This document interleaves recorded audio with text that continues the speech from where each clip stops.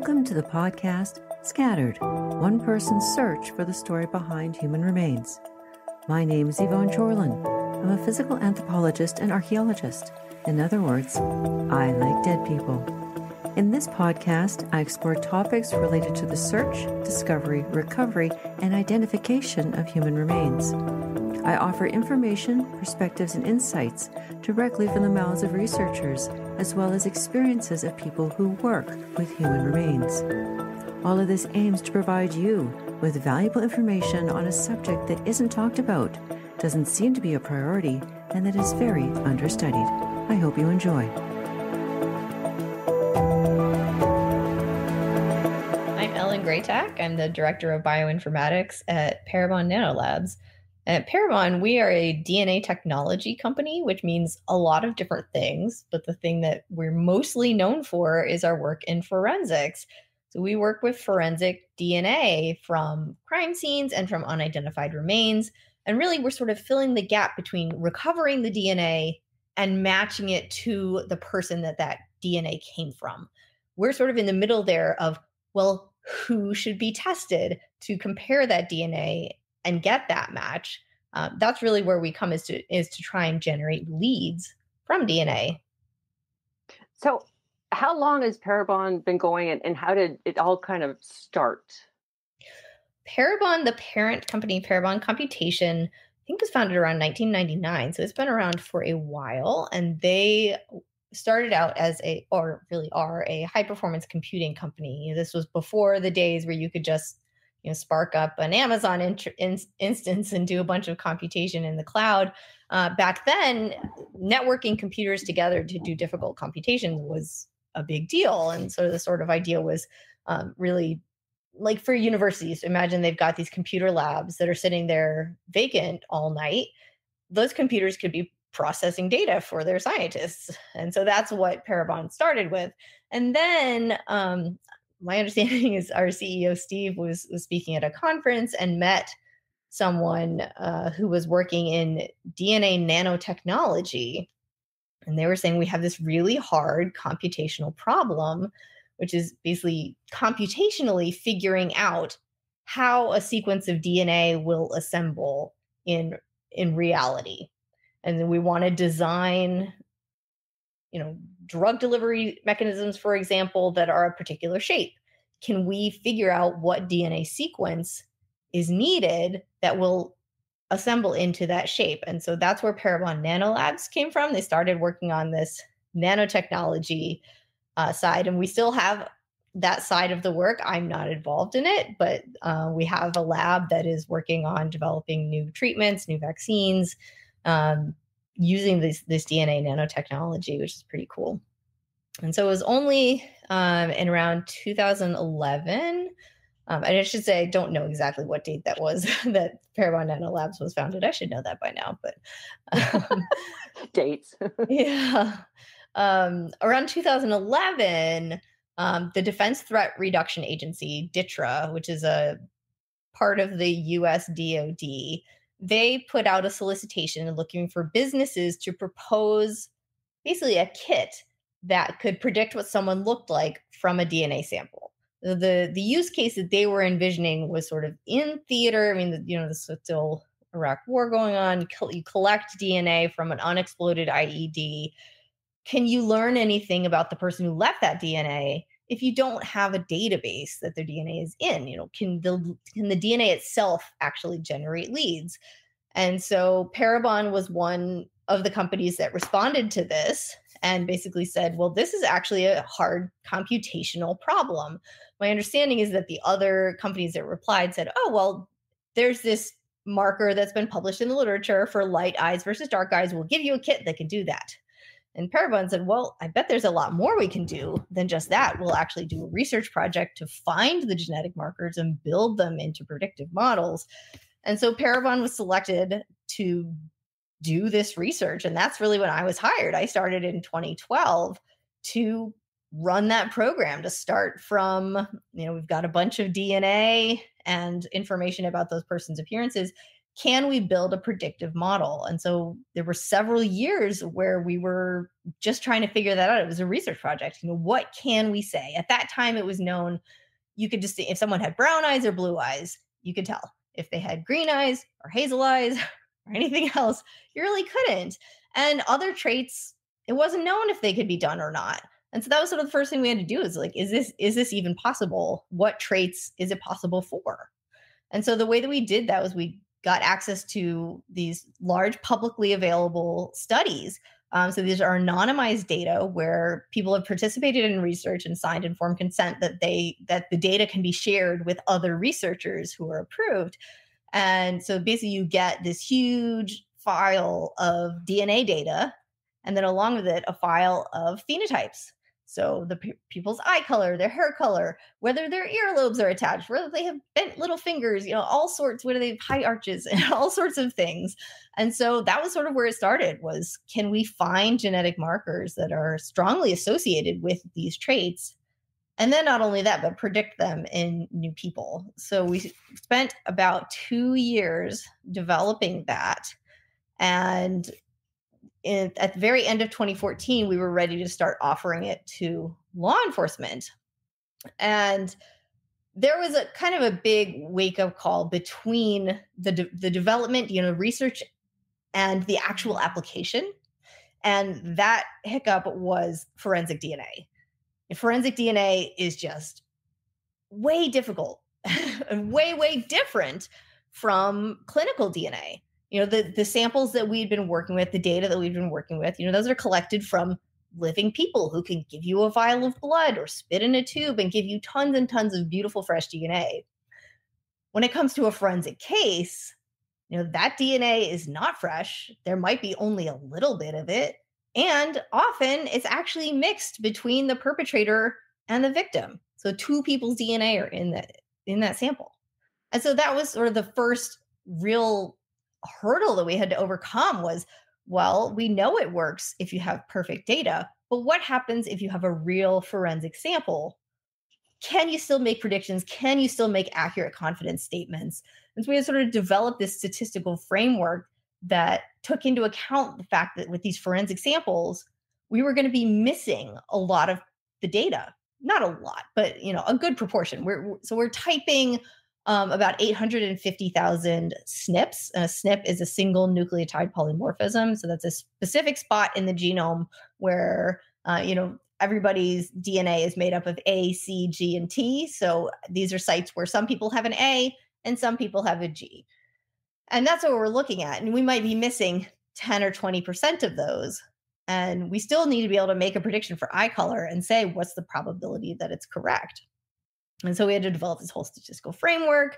And, one of the first questions we got from detectives was like, oh, well, does it work with mixed samples? I'm like, mixed samples? Are you kidding me? Isn't it bad enough that you only have 2 nanograms of DNA? Now you're telling me that there's someone else's DNA in there too? And so we set to work. And one of the things I still remember learning this at Epcot. I was at a conference and we were at the social event and I was talking to someone from a lab and she was saying, oh, well, we always have a DNA standard from the victim. But, oh, really? Well, okay. So if you gave me mixed data and also a single source from the victim, maybe we could sort of subtract out her data and reconstruct what his DNA was. And so I built a model to do that. This was a whole new thing also. So there was a lot of hiccups. And one of the first things we found was how to even portray this information to a detective. Because, we started selling this. We're going out to detectives and telling them, we can tell you with 80% confidence that your guy has blue eyes. How about that? And they would say, 80%? DNA and 80%? No. DNA is 99%. What can you say with 99% or 95 or 90, with really high confidence? And sort of out of frustration, I said, well, I can tell you that his eyes aren't brown. Like, yes, that's what I need to know. Whether they're exactly blue or exactly green doesn't matter that much. But if I can take anyone on my list who has got brown eyes and say it's probably not them, it 100% couldn't be them, but it's a lot less likely to be them. That's what they wanted. The And so that's what we exclusion. had to produce. Yeah. Yeah. Okay. Do you know what? I'm going to stop you just for a moment and really backtrack a little bit. No, it's good. Oh, I can hear the passion in your voice. Holy smokes, this is amazing. Let's just back up a moment because I don't know exactly who's in my audience, but I'm thinking there's probably some people out there who think that because you have the gene or a gene, it automatically expresses in your body or whatever because you have the gene, that the genetic equals the phenotype. And that's not the case, is it? That is not the case. So when we learn in introductory biology about genetics, we learn, there's a big A and there's a little a. And if you've got a big A, then, you got a black fly. And if it's little a, you got a red fly or whatever. Right. And that's what we call Mendelian traits because they behave like Mendel's peas. You can cross them and predict exactly what proportions of phenotypes you'll get in the outcome. But the phenotypes that we're working with, these human appearance phenotypes, it's much more complicated. So eye color is actually the simplest one.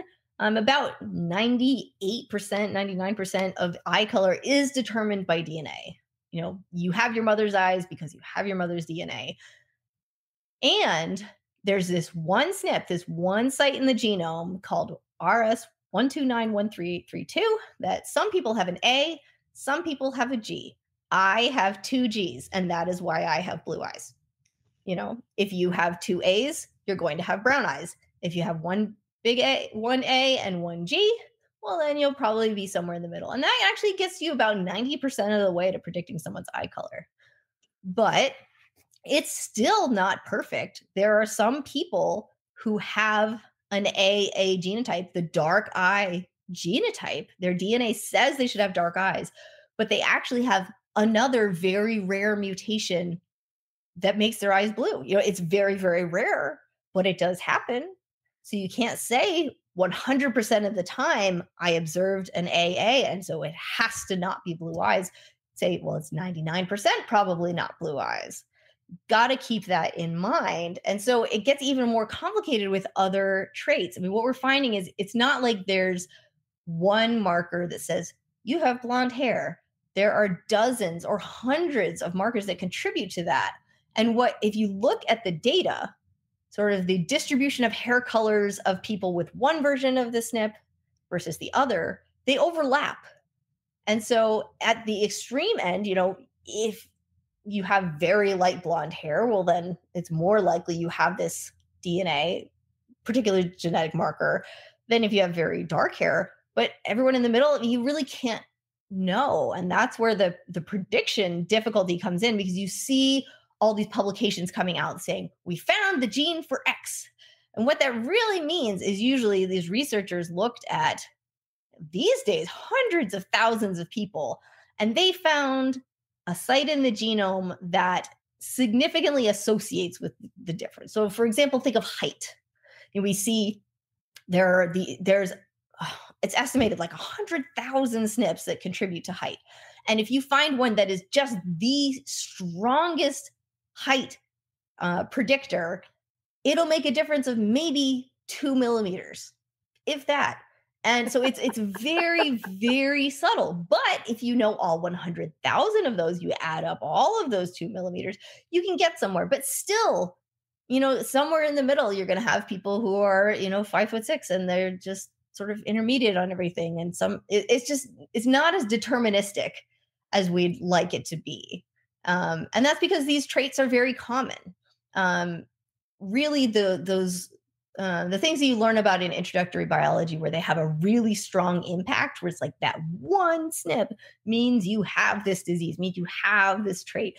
Those are very rare, because generally evolution doesn't like things that change the DNA a lot.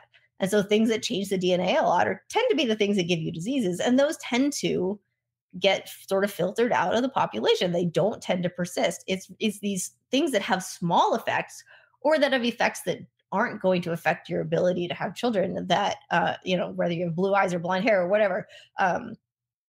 Those are the things that really most of the variation in the genome is. They're just a lot harder to understand and explain. Absolutely. So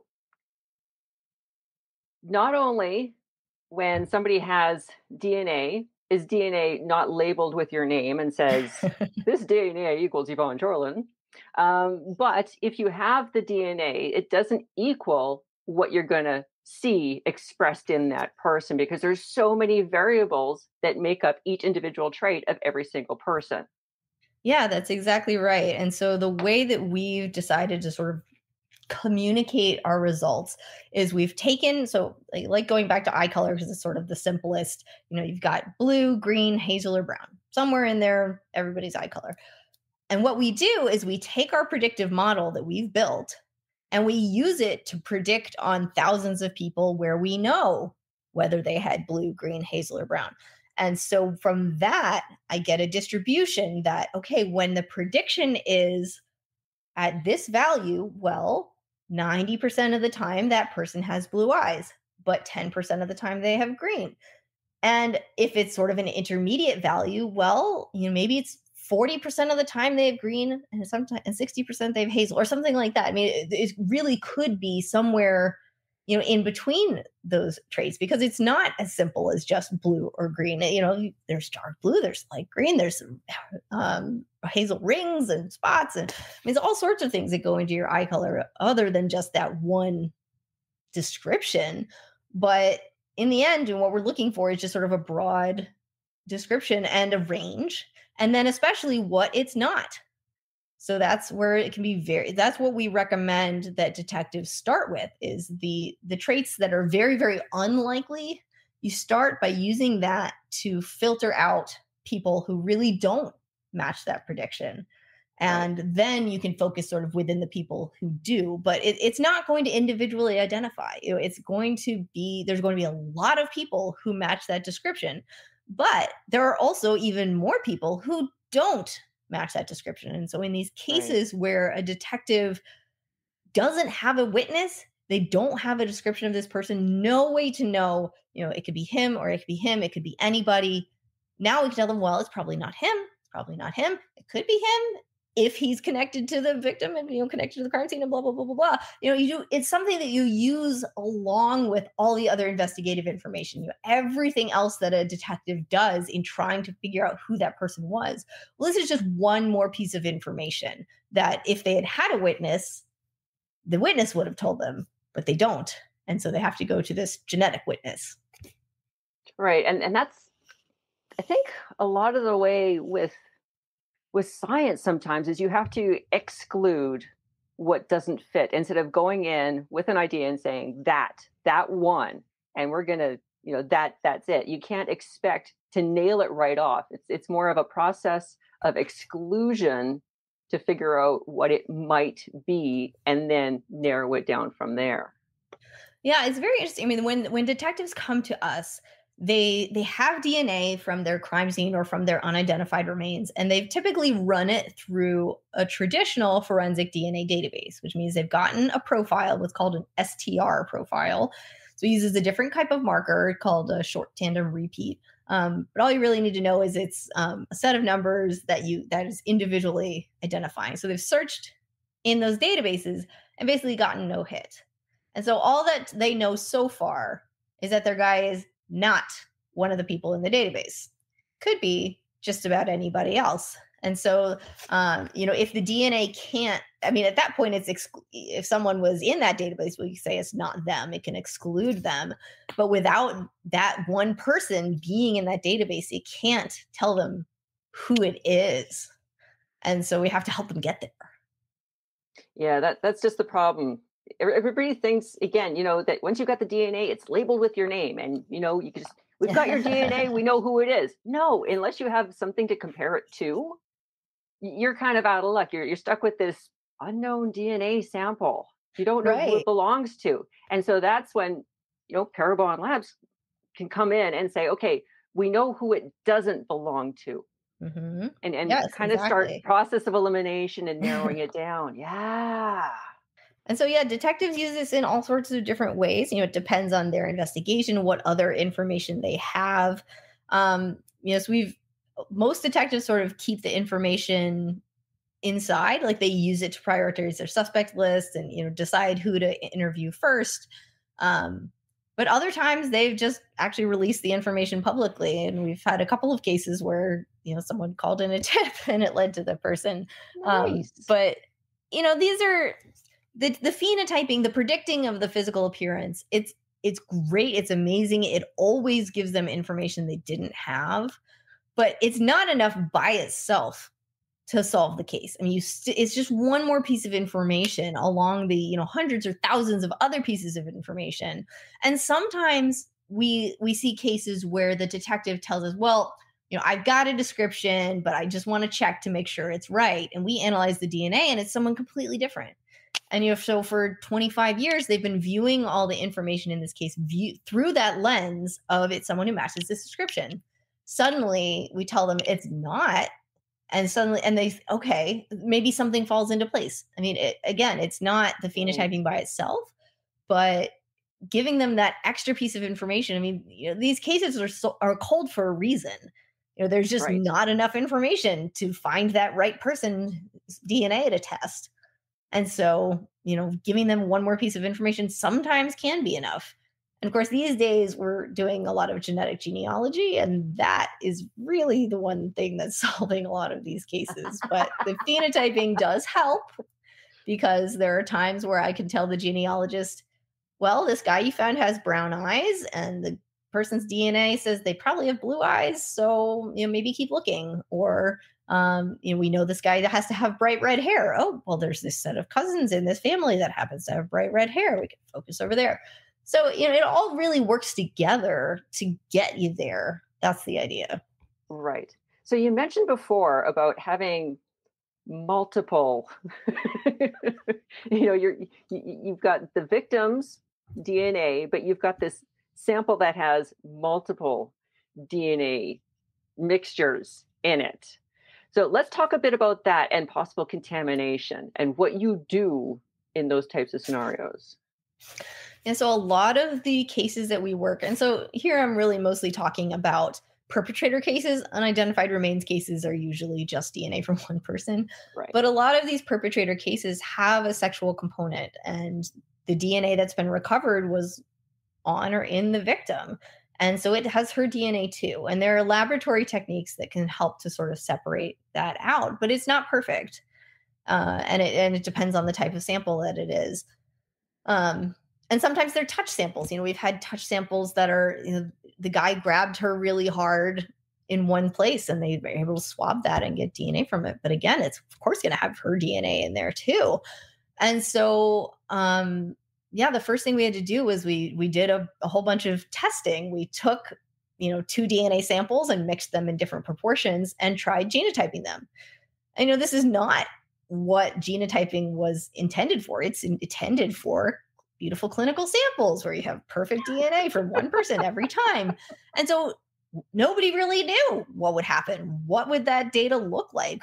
Would it be usable? And so we were able to look at that data and see, you know what? There is signal from him that if we know what the mixed signal is and what her single alone signal would be, we can sort of subtract them out at certain proportions. So if he's only 10% of that sample, there's not enough signal from him to know what his genotype should be. But if he's 50% of the sample, or well, really 40% or more, then we can accurately reconstruct his data. And we've done that in a lot of cases. Would you be able to say that this isn't just her DNA, there's somebody else in here? That's a good question. I think, you can tell when something is mixed, but the challenge is that lower quality samples can also sort of have those same issues in the data that a low level mixture can have. And so all you would sort of, if it were at a really low level, if it's like 30%, yes, you can tell that that's mixed. You see anyway, it doesn't matter the distribution. Okay, but if it's just like 10%, it's like, well, maybe the data is a little noisy because it's degraded, or maybe it's a little noisy because there's a little bit of other DNA in there. Okay. So you know that something's off. Your sample isn't quite right, whether it's from degradation or contamination or something's going on. But I should say that, I mean, in these cases, they've always pretty much always done an STR profile first. And Okay. so from that, they've been able to assess, is this mixed or not? And so when they come to us, you know, they're not sending us these samples sort of in seclusion. I mean, they have other information about them. They've tested them before. Okay. And so they know the approximate ratios of the people in that sample. Got it. Okay. Sweet.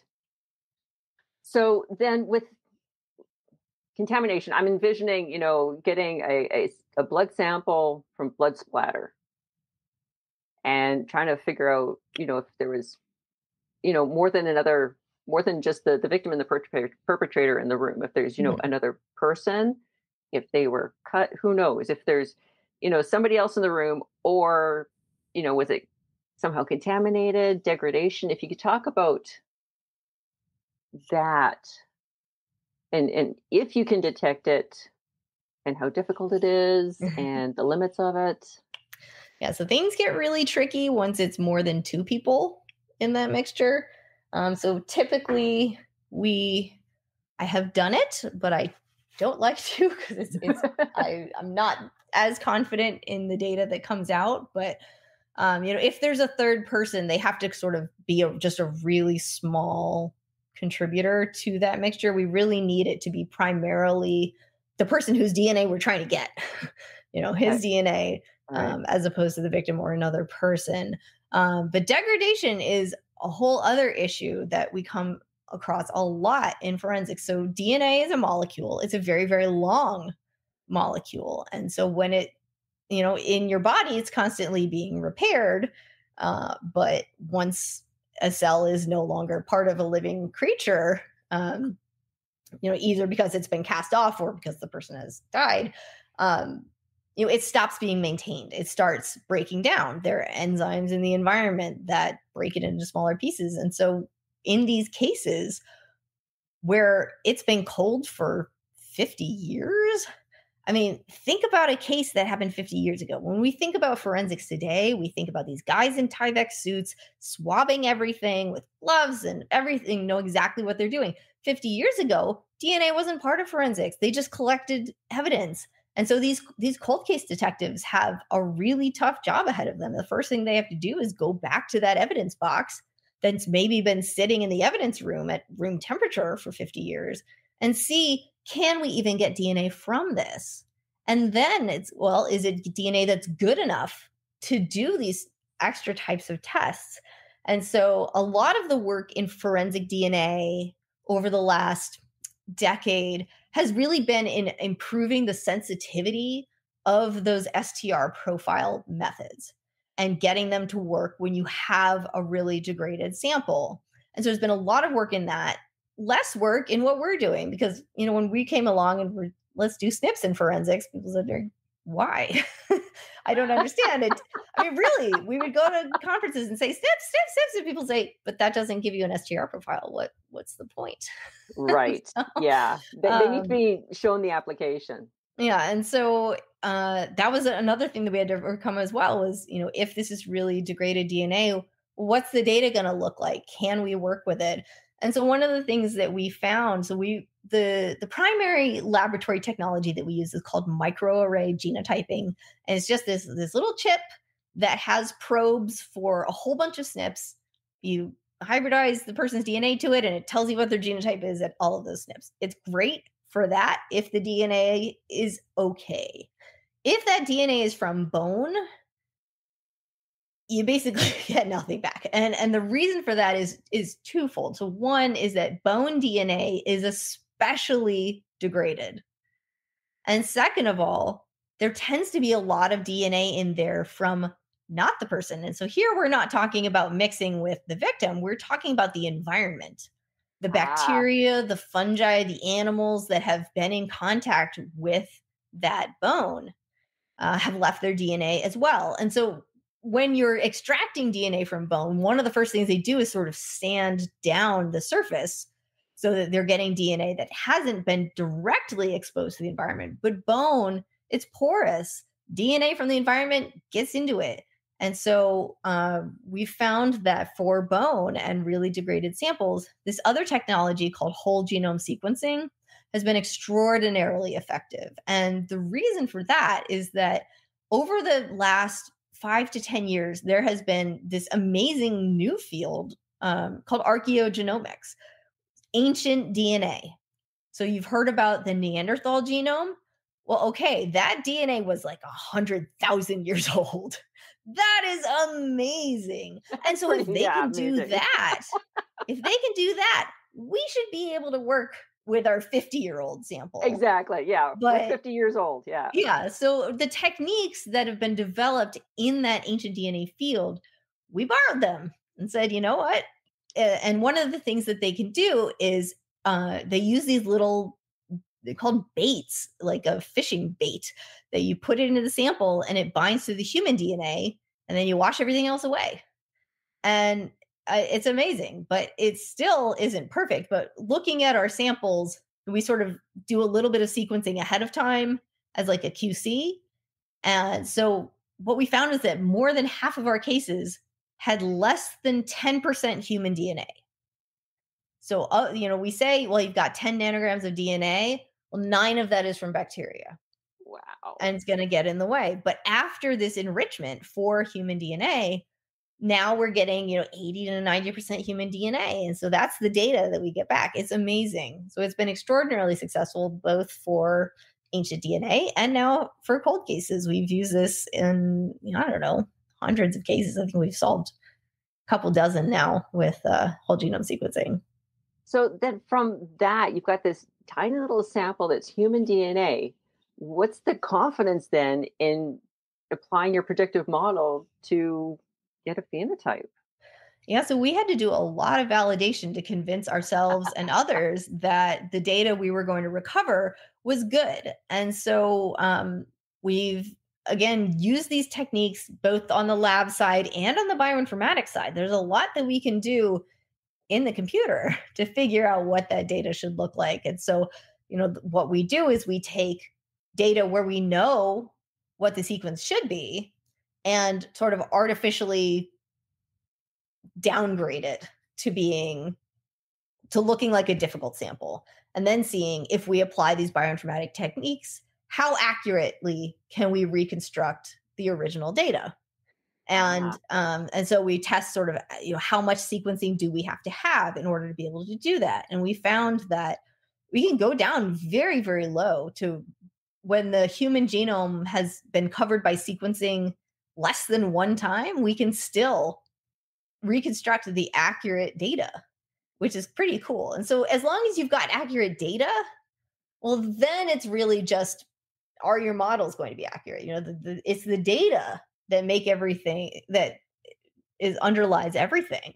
And Right. You can't do phenotyping or genetic genealogy without a data set that you're very confident in. Right. Yeah, because you're developing the predictive model off of the accurate data, but then to actually use the predictive model, you need accurate data. Right. Exactly. Yeah. It's like this, circle thing. So on that, then let's talk about the snapshot research study. Yeah, that sounds cool because, as you mentioned, just because you've got a person's DNA and their genetic profile doesn't mean you know what they're going to look like. So how does this help with that? Well, so one of the coolest but also most controversial pieces of what we do is that we predict the shape of someone's face.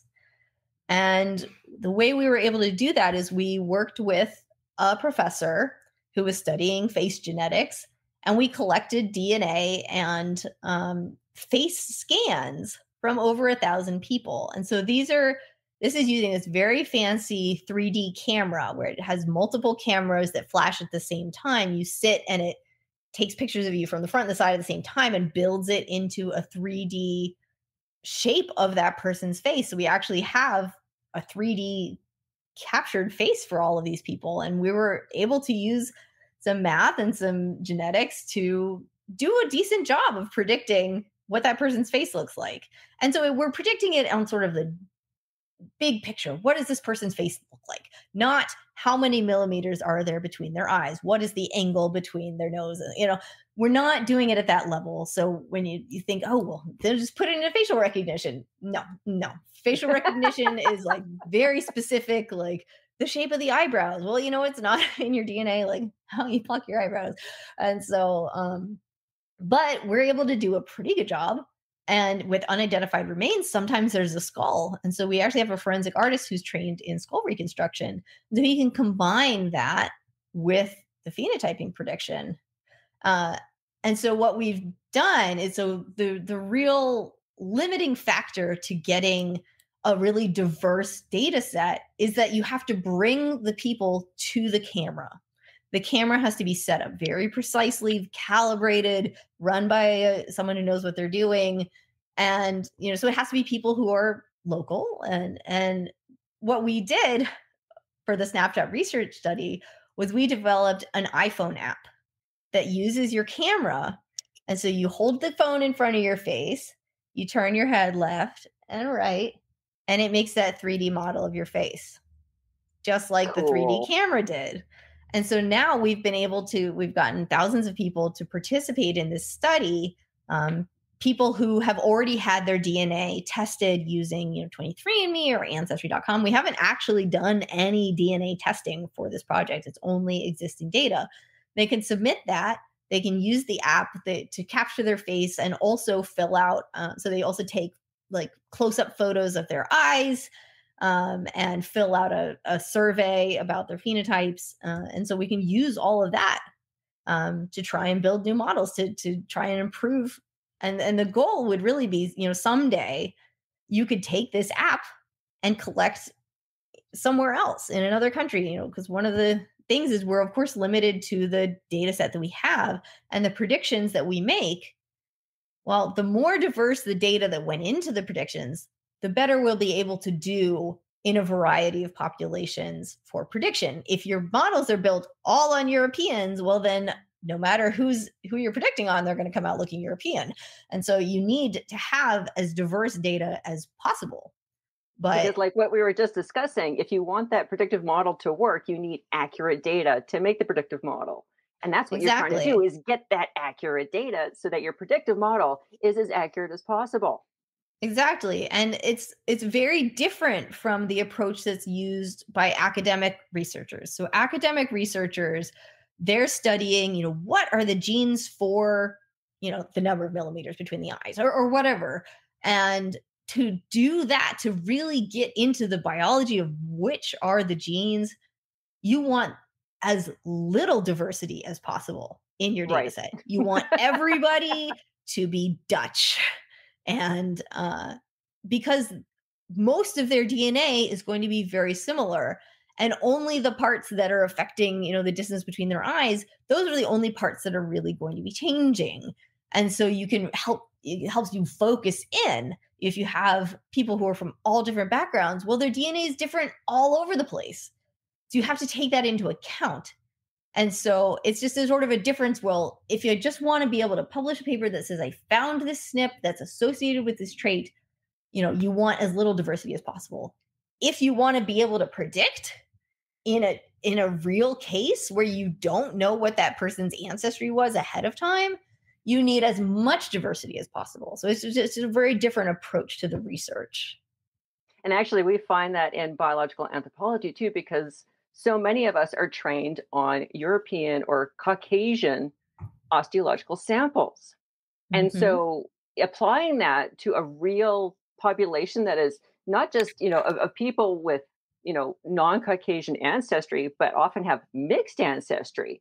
Well, when you're trained to look at bones a certain way, and then you see something where a bone is not that way, well, you don't know what to do with it. So your data is very limited, and you really need that diversity in your sample population or the population that you're trained on in order to make a predictive model that can predict accurately.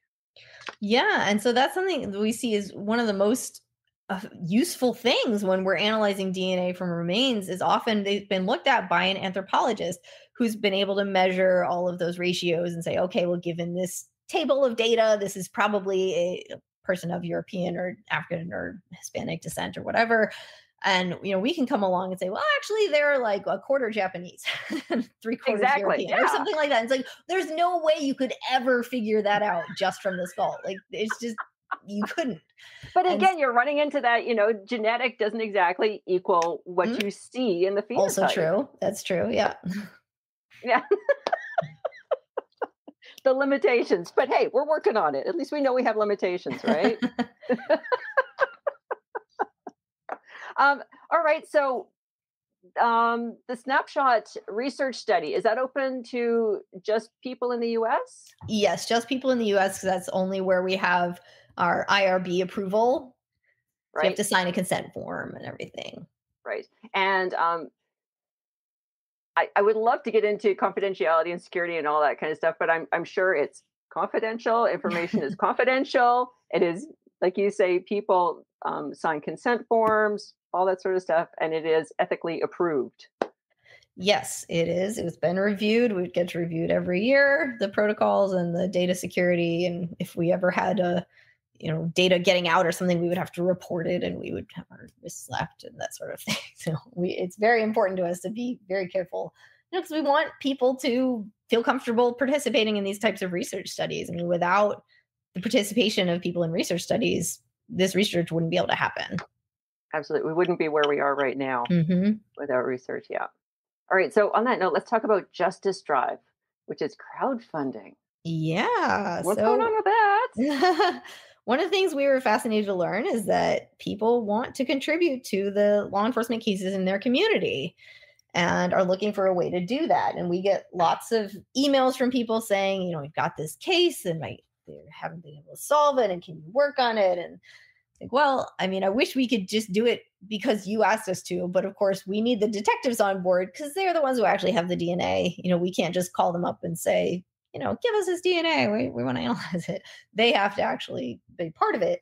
But with Justice Drive, what we're doing is we're allowing people to, contribute $5 or whatever you want towards these cases. And so we get detectives to sort of put their cases on the site. And then we also have you can donate specifically to a case, or you can donate to sort of a general fund. And so this was all kicked off, was it last year or the year before? We got this award, this forensics award called the Chapman Award for sort of innovation in forensics. And it came with $10,000. And so that is where Justice Drive started, with $10,000 from the Chapman Award to help these cases where, the detectives just don't have the funding and they just need a little bit of help.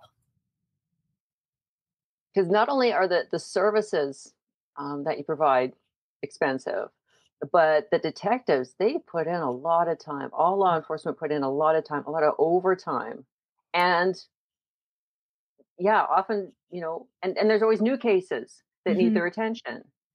So there just isn't enough time and money to go around to really put in these cold case detectives. They are just amazing people. They are so devoted. Even if that case has been cold for 50 years, they're still every day trying to figure out, what else can we do? Can we get this closed? And so the involvement of the community is very important, because that can sort of keep them going. I mean, if a community stays interested in a case, then, the funding will perhaps continue for that case.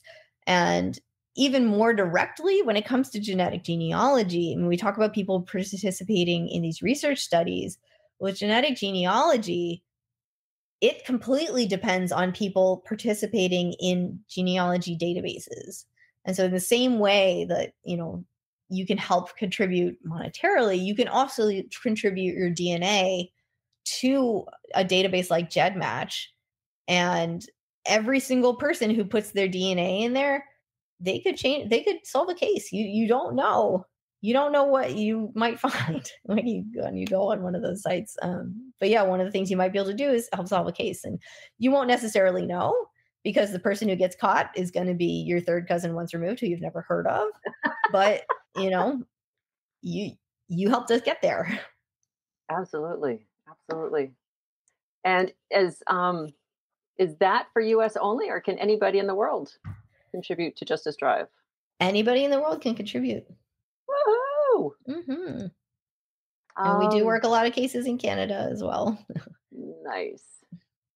I just want to note, I'll put the link in the show notes too, but people usually aren't aware of how many unidentified remains there are. And in Canada, there is a website, canadamissing.ca. I'll put the link in the show notes. It doesn't specify the number of unidentified.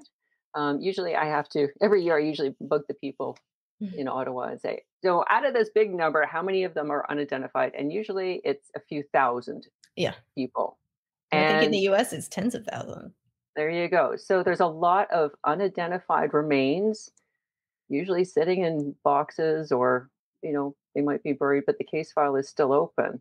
And we just don't know who they are. Yeah. So, I talk about us working with detectives, but we also work with medical examiners. And so, for example, in the state of Oregon, they applied for and got a grant to basically try to clear out all of their unidentified remains, all the boxes that they had with bones in them. And we've worked about 50 cases with them so far and helped them solve over 30 of them. And it's just fascinating to see, because these are, a new medical examiner is coming into possession of these boxes that are not labeled very well. We've had ones that turned out were from someone who had been buried and they just had missed a bone. Ones where, it's like we found a cranium. Oh, well, it turns out that was from these remains that were identified 5 years ago. It's just they hadn't found the skull and it had been far away. And so, this is wwhere the scattered remains come in. They just hadn't connected them together. And so we've helped them work on so many of these cases and give names back to so many of these people. It's really wonderful work that these medical examiners are doing. Wow. Oh, and the closure for the families and for these poor detectives who have been working on these cases for years. Yeah. And the detectives, they come and go. It's not typically that, one guy is the cold case detective for 30 years of his career. He comes in and does, 2 years with the cold case unit and then goes back to homicide or whatever. And so it's always sort of a new detective coming in thinking, okay, well, what else can I do that no one else has thought of before? And so that's where a lot of this DNA stuff comes in. Well, you are doing amazing work. Thank you for your work. Thank you to everybody on your team. And thank you for this interview. Is there anything that we may have missed that you want to bring attention to in the few minutes we have left? Well, we're seeing these days, we talk mostly about cold cases, but we're starting to see an uptick in actual active cases and people coming to us. I've got DNA from this crime scene. It just happened a month ago. Put it in a database. It didn't get a hit. So instead of waiting, to exhaust all the leads and then see what the DNA can tell you, let's find out now. Let's find out what that guy's eye color and hair color and skin color and ancestry are and help us with the investigation. And so we've been seeing that being very effective early on in investigations. But as with everything, it's very important to remember that this is not a photograph that we're producing of that person. It is a prediction. And so that's why we insist that when detectives release information publicly, that they don't just release that face. They release the whole page that includes the confidence statements and shows, yes, we put this eye color on that person, but it could be a bit lighter. It could be a bit darker. So it's important to keep that in mind, that it's not intended to be a photograph of that person, but it is intended to be an accurate description. Right. Yeah. Because it's all about using it as a tool in a toolbox of many tools and to help exclude. Right. Rather than, yeah. And of course, there's so much about appearance that is not written into your DNA. How you wear your hair, how much you weigh, whether you have tattoos and scars or glasses, facial hair, all of those things are not in the DNA. And so we can't know them. And so, it's a prediction, but it's only a prediction of these certain traits that we can predict. You can't say, well, that guy had a beard, so it can't be him. No. We don't know whether he's beard or not. Okay. So. Right. Yeah, that's just it. And God forbid if somebody dyes their hair. Yeah. Well, thank you very much, Dr. Greatak. It's been a pleasure. Yeah, thank you for having me. I hope you've enjoyed listening to this episode. Please leave a rating or review and share this episode and podcast with your friends, family, and colleagues.